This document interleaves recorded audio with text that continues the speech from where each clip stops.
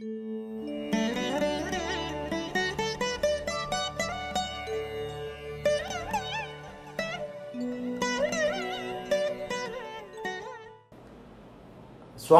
PS. ஐயா வணக்கம். நீங்கள் ஏன் யோகங்களை கவனத்தில் எடுத்துக்கொள்ளவில்லை? சில குறிப்பிட்ட முக்கியமான யோகங்களை மட்டுமே கூறுகிறீர்களே ஏன்? சரியான கேள்வி. நான் அடிக்கடி யோகத்தை சொல்ல மாட்டேன். சரியான கேள்வி. சுவாமிநாதன் PS யூடியூப் நேயர். ஐயா வணக்கம். நீங்கள் ஏன் யோகங்களை கவனத்தில் எடுத்துக்கொள்ளவில்லை? சில குறிப்பிட்ட முக்கியமான யோகங்களை மட்டும் கூறுகிறீர்களே ஏன்? அப்படி என்றால் ஜோதிடத்தில் உள்ள மற்ற யோகங்கள் எல்லாம் பயனற்ற தேவையில்லாத யோகங்களா? ஆமாம், உண்மைதான். ஜோதிடத்தில் எல்லாமே முக்கியம் என்று கூறும் நீங்கள், ஜோதிடத்தில் எல்லா நுணுக்கமும் தான் முக்கியம்னு சொல்கிறேன். எல்லாமே முக்கியம்னு சொல்கிறேன். ஜோதிடத்தில் பாதி குப்பை, பாதியில் முக்கால்வாசி குப்பை. அந்த குப்பையை நீங்கள் புரிஞ்சுக்கிட்டு வர்றதுக்குள்ளே 10-20 வருஷம் ஆகிடும். ஜோதிடத்தில் எல்லாமே முக்கியம் என்று கூறும் நீங்கள் ஏன் ஜோதிடத்தில் உள்ள அனைத்து யோகங்களை கவனத்தில் கொள்ளாததற்கு காரணம் என்ன? விளக்கவும் நன்றி. சுவாமிநாதன் PS ரொம்ப நல்ல விதமான கேள்வி. நான் 5-6 யோகத்தை மட்டும்தான் சொல்லுவேன். முக்கியமான யோகங்கள் 244 யோகங்கள் சொல்லப்படுது. அதுலேயும் கலைஞருடைய ஜாதகத்தை பற்றி எழுதும்போது இந்த அமலா யோகம், கமலா யோகம், குஷ்பு யோகம், சிம்ரன் யோகம்லாம் பேசிக்கிட்டு இருக்காதீங்க அப்படின்னு எழுதியிருந்தேன். கிட்டத்தட்ட 7-8 வருஷத்துக்கு முன்னாடி 2011 அல்லது 12 கலைஞருடைய ஜாதகத்தை ஒரு வித்தியாசமான முறையில் விளக்கி சொல்லியிருந்தேன். அது கலைஞர் அவர்களால் பாராட்டப்பட்டது. அதுதான் எனக்கு கிடைச்ச பெரிய பேர். கலைஞரே ஓரளவுக்கு நன்கு ஜோதிடம் தெரிந்தவர், ஆல் இன் ஆல் மாஸ்டர். அவர் எல்லா சப்ஜெக்டையும் ஓரளவுக்கு தெரிந்த ஒரு பெரிய பெரிய மேதை, பெரிய அறிவாளி. படிப்பு, ரீடிங் எந்த நேரமும் படித்து கொண்டே எந்த சப்ஜெக்டையும் பற்றி தெரிஞ்சு கொண்டே இருக்கக்கூடிய ஒருத்தர்.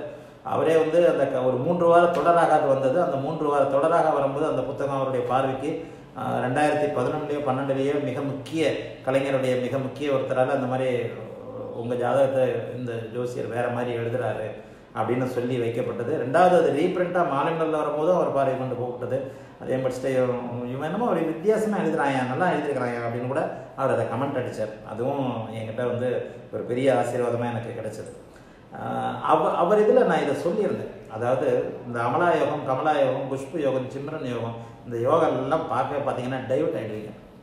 யோகங்களை பார்க்கவே பார்க்காதீர்கள். யோகம் என்ற வார்த்தைக்கு இணைவு சேர்க்கை அப்படிங்கிறது தான் ஒரு அர்த்தம்னோ அதில் நான் தெளிவாக எழுதியிருந்தேன். கலைஞருடைய ஜாதகத்தில் எழுதும்போது தான் அது எழுதியிருந்தேன். ஏன்னா தரித்திரத்தை கூட யோகம்னு தானே சொல்கிறோம். தரித்திர யோகம், கோடீஸ்வர யோகம்னு இருக்கும்போது தரித்திர யோகம்னு ஒன்று இருக்கணும்ல. ஆனால் நம்ம என்ன நினச்சிக்கிறோம்? கோடீஸ்வர யோகம்ன்றது அதிர்ஷ்டம், கோடீஸ்வரனாக அதிர்ஷ்டம். அதெல்லாம் கிடையாது. யோகங்கள் என்பவையில் இந்த சுபத்துவ பாவத்துவ அமைப்புகளுக்குள்ள நான் கொண்டு அடக்கிட்டேன். நானும் ஏற்கனவே எல்லா யோகங்களையும் படித்து பார்த்து ஜாதகங்களை ஆராய்ச்சி பண்ணி இதில் எல்லாம் குப்பை அப்படின்னு விட்டுட்டு தான் நான் அந்த சுபத்துவ பாவத்துவ சூட்சும உள்ள அமைப்புன்னு வந்தேன். அதாவது ஒட்டுமொத்தமாக அனைத்து யோகங்களையும் இது போன்ற ஒரு நிலைமைகளில் அடக்கி விடலாம் அப்படின்றது தான் மொத்தமாக. நான் சில விதிகள்லாம் சொல்லியிருக்கிறேன் இல்லையா? 100% பொருத்தமான தெளிவான விதின்னு சொல்லியிருக்கிறேன். 100% விதி. இப்படிப்பட்ட அமைப்பில் இருந்தால் அவர் அரசு ஊழியராக இருப்பார், இப்படிப்பட்ட அமைப்பில் இருந்தால் அவர் மருத்துவராக இருப்பார், இப்படிப்பட்ட அமைப்பில் இருந்தால் வக்கீலாக இருப்பார். இந்த வக்கீலாகணுன்ற விதியெல்லாம் பார்த்தீங்கன்னா எந்த வக்கீலுக்கும் மிஸ் ஆகாது. நீங்கள் ஒரு பையனை படிக்கும் போதே லா படிக்கலாம்னு சொல்லணும்னா அந்த விதி 2 10ஆம் இடங்களோடு குருவும் சனியும் சுபத்துவமாக தங்களுக்குள் தொடர்பு கொண்டு லக்னம் ராசிக்கு 2 10ஆம் இடங்களோடு குருவோ சனியோ தொடர்ந்து அவருடைய தசை வருமானால் நிச்சயமாக அவர் பொய் சொல்லி பழிக்கும் தொழில் இருப்பார். அது லாயம். நிச்சயமாக 100%. இது இல்லாத அப்படியே பார் கவுன்சிலில் போய்ட்டு எல்லா டேட்டா பேஸையும் எடுங்க, இந்த விதி உறுதியாக இருக்கும். இப்போ இதை போட்ட உடனே சேலத்தில் ஒரு 28 பேர் சொன்னாங்க பாருங்கள். அவ்வளவு பேருக்கு அந்த விதி பொருந்ததுன்ட்டு. அதே மாதிரி மருத்துவருக்கு சொன்னேன் இல்லையா? 10ஆம் இடத்தோட செவ்வாய் சூரியன் குரு சுபத்துவமாக மெட்ராஸ் மெடிக்கல் காலேஜில் ஒரு நம்ம யூடியூப்பில் கீழே கமெண்ட் போட்டிருக்கிறார் பாருங்க. மெடிக்கல் காலேஜில் ஒருத்தர் கொடுத்துருக்கிறார் பாருங்க. என்ன கொடுத்துருக்கிறாரு? என்னோட பேட்சில் படிக்கிற அத்தனை டாக்டருக்கு நீங்கள் சொல்கிற அமைப்பு இருக்கு. அத்தனை டாக்டர் சென்னை மருத்துவக் கல்லூரியில் படிக்கிற MBBS படிக்கிற ஒரு ஜோதிட ஆர்வலர் உள்ள இதில் கீழே போட்டிருக்கிறார் பாருங்க. என்னுடைய வகுப்பில் படிக்கும் அத்தனை மாணவர்களுக்கும் நீங்கள் சொன்ன இந்த விதி 100% பொருந்துகிறது.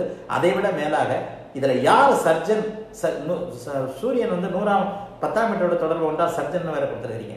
யார் சர்ஜன், யார் பொது மருத்துவர் அப்படின்றதுக்கெல்லாம் விதிகள் கொடுத்துருக்கிறீங்களே, அதுவும் அப்படியே பொருந்து விடுகிறது குருஜின்னு சொல்லியிருக்கிறார். இதைத்தான் நான் சுபத்துவ பாவத்துவ சூட்சும வலு அமைப்பில் சொல்கிறேன். அப்போ அந்த சுபத்துவ பாவத்துவ சூட்சும வலு அமைப்புகளில் நீங்கள் இந்த மாதிரி விஷயங்களை யோகங்களை கொண்டு யோகத்தை பார்த்தீங்கன்னா டைவர்ட் ஆகிடுவீங்க. ஏன்னா யோகத்தை கணக்கிடும் அளவு உங்களுக்கு தெரியாது, அது எல்லாருக்கும் தெரியாது.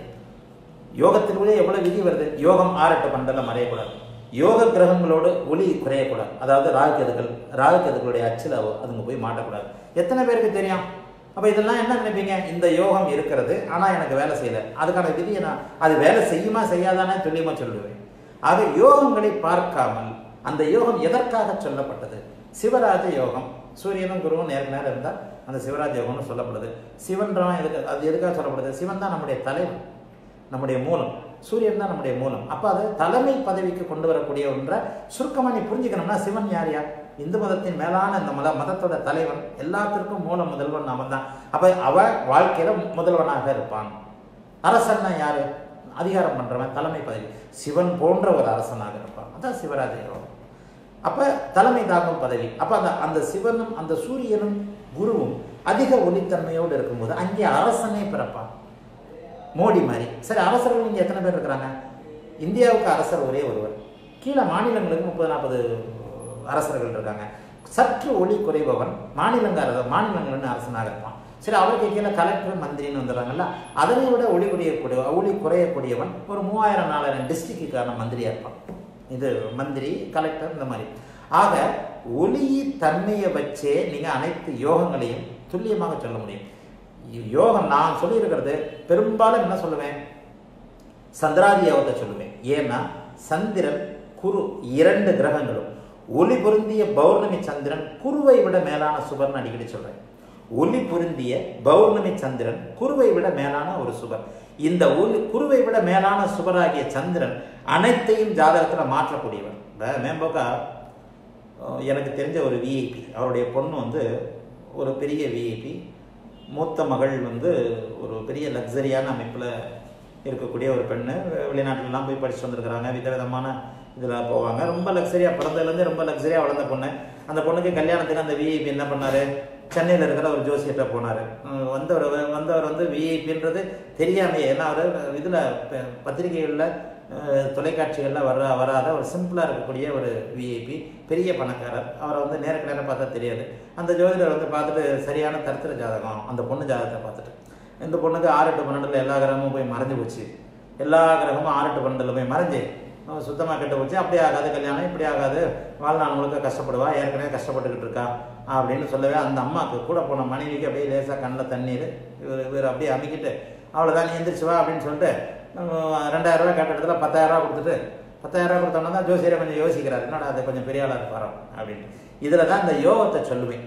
என்கிட்ட அந்த அம்மா ஐயோ என்ன என் பொண்ணு ஜாதகத்தை இப்படிலாம் சொல்லிட்டாங்க, நீங்கள் இந்த பொண்ணு ஜாதகம் இவ்வளோ பிரமாதம். நான் கேட்டேன், இவ்வளோ பிரமாதம்னு சொல்கிறீங்க, கல்யாணத்துக்கு கொஞ்சம் எடுத்துகிட்டு போயிட்டு அவரை பற்றி எல்லாரும் சொன்னாங்கன்ட்டு அந்த பிரபலமான ஜோசியிட்ட போனால் தரித்திர ஜாதகம், ஒன்றுமே நல்லா இல்லை, புருஷன் கூட வாழ மாட்டா, கல்யாணமே ஆகாது, இப்படிலாம் சொல்கிறாரு என் குழந்தைய போயிட்டு என்ன அப்படின்னு கேட்டால், நான் சொன்னேன், ஏமா அவன் பொண்ணு என்னைக்காவது தரித்திரத்தில் இருந்திருக்கா? பிறந்ததுலேருந்து எப்படிமா இருக்குது, தங்கத்தில் தானம்மா நடந்த போது, காரே வருஷத்துக்கு 4 கார் மாற்றுது. அப்போ அதை கேட்க வேண்டியது நம்ம, இல்லை இவர் தான் அழுத்தி இழுத்து அவனுக்கு தெரிஞ்சது அவ்வளோதான் கூட்டு வந்துட்டாரு அப்படின்னு சொல்லிச்சு. அப்போ அந்த இடத்துல என்ன நுணுக்கம் அப்படின்னு சொன்னால், இந்த 6-8-12 அத்தனை கிரகங்களும் மறைந்ததை வைத்து அந்த ஜோதிடர் அந்த யோகத்தை, அந்த யோக அமைப்பை வச்சு சொல்லிட்டார். இதுல அத்தனை 6-8-12 அமைப்புகளையும் அந்த மிகப்பெரிய கோடீஸ்வரனின் பெண்ணுக்கு மாத்திர அமைப்பு என்னன்னா சந்திர அதியோகம். பௌர்ணமிக்கு முந்தின நாள் பிறந்திருக்கிறார். இந்த பௌர்ணமிக்கு முந்தின நாள் பிறந்து அந்த மேற்சொன்ன அத்தனை கிரகங்களும் பௌர்ணமிக்கு முந்தினிய சந்திரனின் 6, 7, 8 அந்த குரு புதன் சுக்கிரன் இருக்கும். அந்த நீசம், அந்த 6-8-12 மறைவு ஸ்தானம் அத்தனை. அதனால தான் நான் சுபத்துவ பாபத்துவ அமைப்பு இல்லை, மறைவு ஸ்தானங்களே பேச மாட்டேன். 6-8-12 மறைவு ஸ்தானங்களில் சுபத்துவ பாபத்துவ சூட்சும உள்ள எடுக்கும்போது நீங்கள் அதை பார்க்கவே கூடாது. ஆக இத்தனை அமைப்புகளிலும் ஒரு மேம்போக்காக நான் அப்புறம் அந்த அந்த பெரிய அந்த விஐபிக்கு புரிய வச்சேன் ஜோதிடம். ஏன்னா ஜோதிடம் எல்லாருக்கும் புரியணும்னு அவசியம் இல்லை. அவர் ஏன் இப்படி சொன்னார், பிறந்ததுலேருந்து லக்ஸரியாக வாழ்க்கையில் எந்தவித கஷ்டத்தையும் ஒரு நிமிஷம் கூட அனுபவிக்காத ஒரு பொண்ணை போய் ஏன் இப்படி ஒரு தரித்திரமாக சொன்னார்னா, இதுதான் எல்லா கிரகமும் 6-8-12 போய் மறைஞ்சு கிடக்குது, லக்னாதிபதியே 12 போய் மறைஞ்சு கிடக்கிறாரு. இதெல்லாம் அமைப்பு, இதை தீர்க்கின்ற ஒரு அமைப்பு அந்த சந்திர அதியோகம் எனப்படுகின்ற பூர்ணத்தை நெருங்கி கொண்டிருக்கிற சந்திரனுக்கு 6-7-8 அத்தனை கிரகங்கள் இருக்கிறது தான் அவங்க பொண்ணுக்கு பெரிய யோகம். இந்த சந்திராதி யோகம் யாருக்கெல்லாம் இருக்கிறதோ அது ஒரு நுணுக்கம். ஆக பிரபலமான ஜோதிடராக இருந்தாலும் அந்த நுணுக்கம் அவர் கண்ணுக்கு படணும், அல்லது அவருக்கு அந்த நாலேஜ் இருக்கணும். அந்த நாலேஜ் இல்லாமல் மற்ற விஷயங்களை எல்லா கிரகமும் லக்னாதிபதியே 12 போய் மறைஞ்சிட்டார், அதெல்லாம் மறைஞ்சிட்டார், இதெல்லாம் மறைஞ்சிட்டாருன்னு சொல்லி பிரயோஜனம் கிடையாது. ஆகவே யோகம் என்பது எல்லா நிலைகளிலும் பொருந்துவது அல்ல. ஜோதிடத்தில் நிறைய யோகங்கள் சொல்லப்படுகின்றது. அத்தனையும் கிட்டத்தட்ட குப்பைக்கு சமமானது. கிட்டத்தட்ட ஒரு 244 முக்கிய யோகங்களை நான் ஒரு 20 யோகத்தை தான் சொல்லியிருப்பேன். மற்ற யோகத்தெல்லாம் நான் கண்டுக்கவே மாட்டேன். மற்ற யோகத்தை எல்லாம் சுபத்துவ பாபத்துவ சூட்சும வலுகளுக்குள்ள அடைக்கிடுவேன்.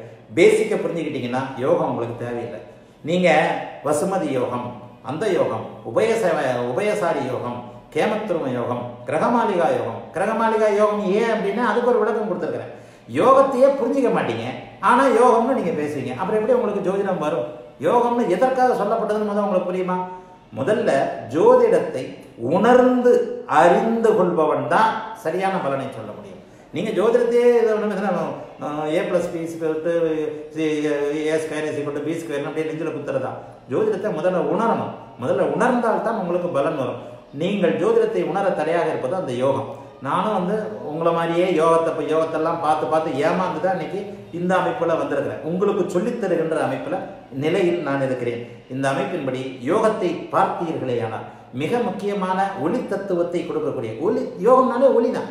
சந்திரனுடைய யோகம், குருவினுடைய யோகம், இது மாறவே முடியாத ஒன்று. ஏன்னா இதுங்களுக்கு இருக்கிற அமைப்பில் அது பெரிய மாற்றத்தை கொடுக்கக்கூடிய யோகம்னால இந்த யோகங்களை கவனித்தே தீர வேண்டும். ஆனால் வட்டவான் மதிக்கு 6-8-12 அரவு இருந்து 6-8-12 அந்த மாதிரி யோக பாடல்கள், புலிப்பாணி பாடல்கள், அந்த பாடல்கள், இந்த பாடல்கள்னு பாடல் பக்கம் போனீங்கன்னா ஜோசியம் வராது. ஜோசியம் தலைகீழாக வரும். ஜோசியத்தை கடைசி வரைக்கும் புரிஞ்சுக்காம பாட்டை மட்டும் சொல்லிக்கிட்டு பலனை சொல்லிக்கிட்டு இருக்க வேண்டியதான். பலன் ஒருபோதும் நடக்காது. ஜோதிடத்தை உணர்ந்து புரிந்து கொள்ளுங்கள். யோகங்களில் 90% யோகங்கள் பயனற்றவை. அதை நீங்கள் புரிஞ்சுக்கிட்டா அதுவே நீங்களே இந்த கேள்வி கேட்க மாட்டீங்க. 90% யோகங்களுக்கு பலனே கிடையாது. அந்த யோகம் எவ்வாறு செயல்படும்ன்றதுக்கு தான் சுபத்துவ பாபத்துவ அமைப்பை பேசிக்காகவே சொல்லிட்டேன். யோகங்கள் அனைத்தும் ஒளி தத்துவத்தை கொண்டவை. இதில் சந்திராதி யோகத்தோட முழுக்க கொண்டு வந்துடலாம். முக்கியமான யோகங்களை நான் எழுதியிருக்கிறேன். அந்த முக்கியமான யோகங்களில் வந்துட்டாலே அதுக்கு அந்த மாதிரி இந்த அகண்ட சாம்ராஜ்ய யோகம், இந்த சாம்ராஜ்யம் அகண்ட சாம்ராஜ்ய யோகம் இருக்கிற அரசன்லாம், அப்போ அந்த சாம்ராஜ்ய யோகம் அகண்ட சாம்ராஜ்ய யோகம் பாபத்துவம் அடைஞ்சிருக்கும். அதை நீங்கள் புரிஞ்சுக்காம எனக்கு அகண்ட சாம்ராஜ்ய யோகம் இருக்கிறது யாரோ ஒருத்தர் எழுதியிருந்தார். இந்த அமைப்புகளில் யோகங்கள் பயனற்றவை. ஒளி தத்துவத்தை சுபத்துவ பாபத்துவ அமைப்போடு புரிந்து கொள்ளும் போது நீங்கள் அந்த யோகங்கள் உங்களுக்கு தேவையில்லாத அமைப்புக்கு உள்ளே வந்துடுவீங்க. ஜாதகத்துடைய உண்மையான கிளாரிட்டியை உங்களால் உணர முடியும். மிக மிக முக்கியமான யோகங்களை நான் எழுதியிருக்கிறேன். அந்த பஞ்சமகாபுருஷ யோகங்கள் மிக முக்கியம். அது பஞ்சமகாபுருஷ யோகங்கள் தனித்தனி கிரகங்களில், பஞ்சபூத கிரகங்களில் இதை குறிக்குது. சிவராஜ யோகம் சூரியன் குருவின் இதை குறிக்குது. சந்திர அதியோகம் வாழ்க்கையில் மிக மிக முக்கியமானது. ஏன்னா சந்திரன் தான் நமக்கு தாய், நமக்கு பக்கத்தில் இருக்கிற கிரகம். இந்த பக்கத்தில் இருக்கிற கிரகம் தன்னுடைய ஒளியின் தன்மையினால், அதுக்கு தான் அமாவாசை தாண்டி பௌர்ணமியை நோக்கி போய்கொண்டிருக்கிறவன் கொடுத்து வச்சவன் சொல்கிறது, பௌர்ணமியில் பிறக்கிறவன் கொடுத்து வச்சவன் சொல்கிறது. அதுக்கு தான் காரணம். ஆக இத்தனை அமைப்புகளிலும் யோகத்தை என்னை போல நான் சொல்லித் தருவதைப் போல ஒலியாக புரிந்து கொண்டீர்களே ஆனால் உங்களுக்கு யோகங்கள் அனைத்தும் மறைந்து அந்த சுபத்துவ பாபத்தன்மைகள் புரிந்து இந்த கிரகம் இதை இப்போது செய்யும் அப்படிங்கிறத உங்களால் தெளிவாக புரிந்து கொள்ள முடியும். ஆகவே தான் நான் ஆனால் ஜோதிடத்தில் எல்லாமே முக்கியம்னு தான் சொல்கிறேன்னு சொல்கிறீங்கல்ல, எல்லாம் முக்கியம்தான். எல்லாமே அந்தந்த இடங்களுக்கு அதைத்தானே நான் சொல்கிறேன். விதியை விட விதி விலக்குகள் ரொம்ப முக்கியம். விதியையும் விதி விலக்கையும் எங்கே பொருத்தி பார்ப்பது அப்படிங்கிறது ரொம்ப முக்கியம். அதை நீங்கள் உணர்றதுக்கு ஒரு சடன் ஸ்டேஜ் ஆகும். சடன் ஸ்டேஜ் ஆகுனா எனக்கெல்லாம் 30 வருஷம் ஆச்சு. உங்களுக்கு 3 மாதத்தில் சொல்லிக் கொடுக்குறதுக்கு நான் இருக்கிறேன். அதனால் அந்த இதை நான் இப்போ சொல்கிற எழுதுறதையோ பேசுகிறதையோ திரும்ப திரும்ப திரும்ப திரும்ப போட்டு அந்த சுபத்துவ பாபத்துவ சூட்சும அமைப்போல நீங்கள் புரிந்து கொள்ளும்போது ஜோதிடரிடமே போக வேண்டாம். உங்களுடைய ஜாதகத்தை முதல்ல நீங்கள் அடுத்த ஜாதகத்தெல்லாம் பார்க்க வேண்டாம். உங்கள் ஜாதகத்தை பார்த்துக்கோங்க. உங்களுக்கு என்ன நடக்குது, உங்களுடைய மனதில் என்ன எண்ணங்கள் வருகின்றன, நேற்றைக்கு என்ன நடந்தது, எந்த கிரக அமைப்பால் நடந்திருக்கும், சென்ற மாதம் இப்படி ஒரு இழப்போ அல்லது ஒரு வரவோ நமக்கு கிடைச்சதே, அது எப்படிப்பட்ட அமைப்பில் கிடைச்சிருக்கு அப்படின்ட்டு உங்கள் ஜாதகத்தில் இருக்கிற கிரக நிலைகள், அந்தரங்கள், தசாபுக்தி அமைப்புகள் அத்தனையும் கணக்கிட்டு உங்கள் ஜாதகத்தில் கணிக்க முடியும்னாலே நீங்கள் எக்ஸ்பர்ட் ஆகிட்டீங்கன்னு அர்த்தம். அடுத்தவருடைய ஜாதகத்தை சொல்ல முடியும். ஆகவே ஒவ்வொருவரும் முதல்ல உங்கள் ஜாதகத்தை வச்சு சுய பரிசோதனை பண்ணிக்கங்க. அப்புறம் அடுத்த ஜாதகத்துக்கு போகலாம், யோகங்களுக்கு போகலாம்.